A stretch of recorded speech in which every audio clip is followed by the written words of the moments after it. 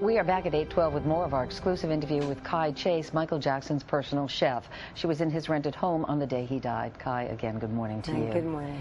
When we left off, we were talking about the fact that you had left the home for about 3 weeks in May, came back in June, the beginning of June, and you noticed a change at that point in Michael Jackson's behavior and his appearance. Tell me about that. When I was in the home in April, Mr. Jackson would come downstairs routinely, come downstairs before he went on his rehearsals, looking wonderful, you know, sharp with his black jeans on and blazer, aviator glasses, going to the studio, upbeat, chipper, eating, and, you know, feeling really good about himself. But when I came back in June, I noticed he was a little thinner, and I was wondering, had he been eating? You know, had he been eating? And then I thought to myself, he's a dancer.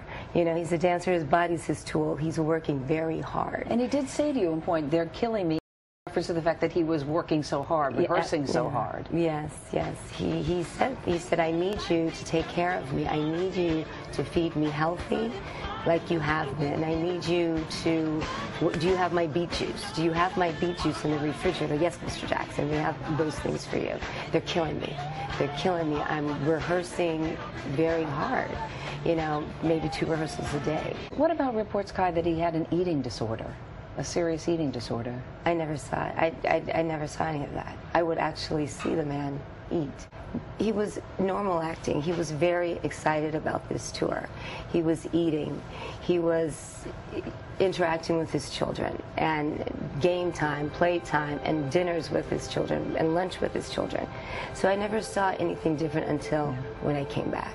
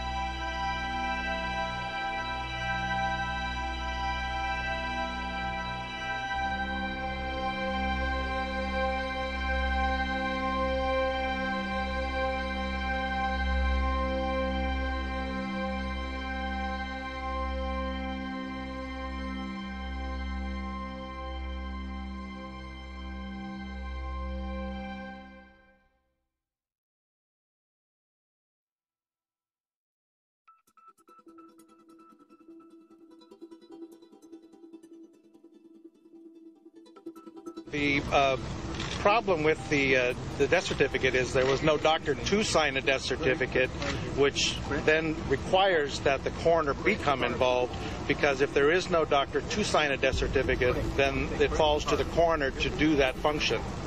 So that was why we became involved in the first place. Had he been under the care of a doctor and that doctor been willing to sign a death certificate, the coroner would not have become involved.